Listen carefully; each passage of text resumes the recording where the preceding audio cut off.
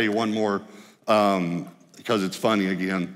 Debbie and I were having a pillow fight one time. You know how you just do that. And Josh was there, and he was only 5. So I was only, James was either, I think just a baby at that, just a baby at that time.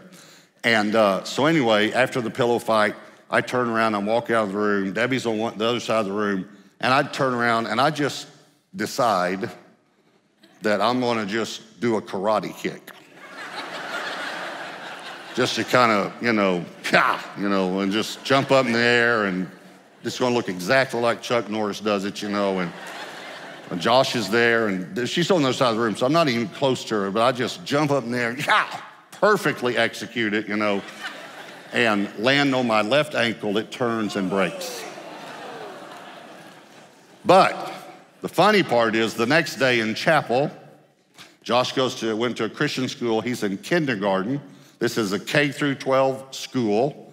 And I'm the associate pastor at the church where the school is, so everybody knows Pastor Robert. And the principal said, anyone have a prayer request? And little Joshy, raises his hand and says, yes, please pray for my father. You're Pastor Robert, when you pray for Pastor Robert? Yes, he and my mother were fighting. He tried to karate kick her and she broke his leg.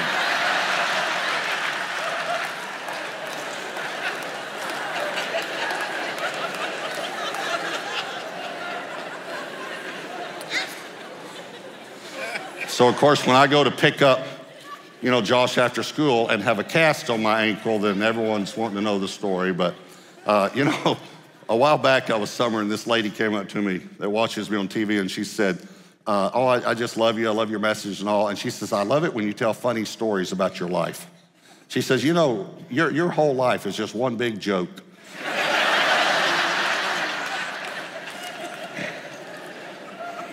Thank you.